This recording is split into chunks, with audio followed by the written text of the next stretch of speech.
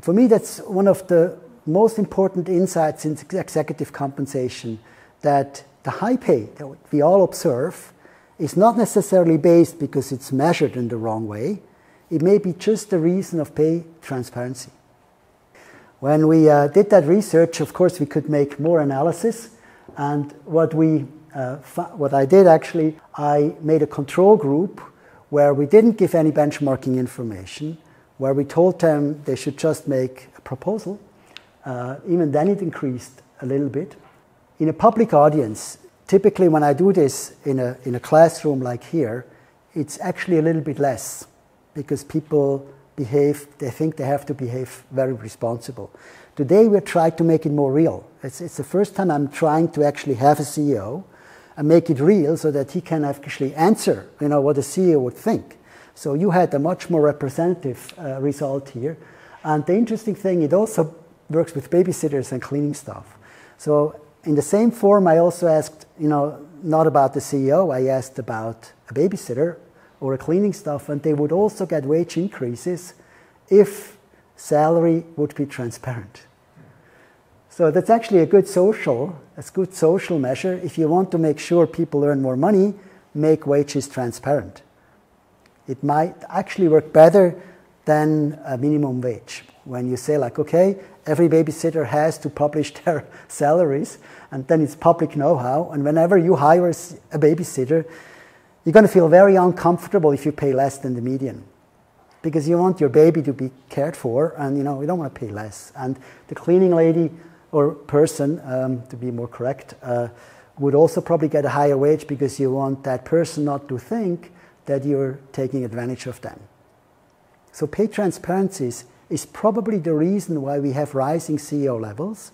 And it may also work for blue collar, for any kind of staff work, if we had a lot more transparency there.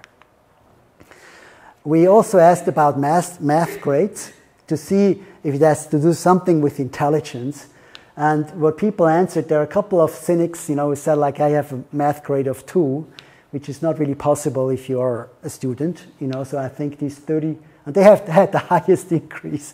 So maybe, they're cynical, so I'm not so worried about these guys. But if you look here at the grades they reported on math, there's no correlation between the wage increase they did on average and the math degree, the math grade they got.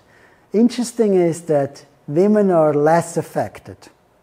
They're less affected by this anchor effect. So they remain more conservative. So if you have more women on boards, it may actually lead to less spiraling executive pay. It's a very interesting effect that was observable. Finally, there was a really interesting information. If we look at the percentile ranks, I showed you the result overall.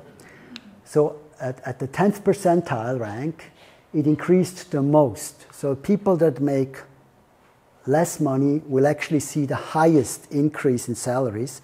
And that, by the way, is something we observed in Switzerland after the Minder law, when there was a public voting on more pay transparency in Switzerland. What happened was that CEOs that were on the lowest decile had the highest wage increase. And we could actually see that people on the top level, on the 90th percentile rank, came down. So this is something we observed over the last 10 years, that we do not have these extreme highs anymore with CEOs, but we have an ever-increasing average. So that's because it's more transparent now, it moves a lot faster upwards.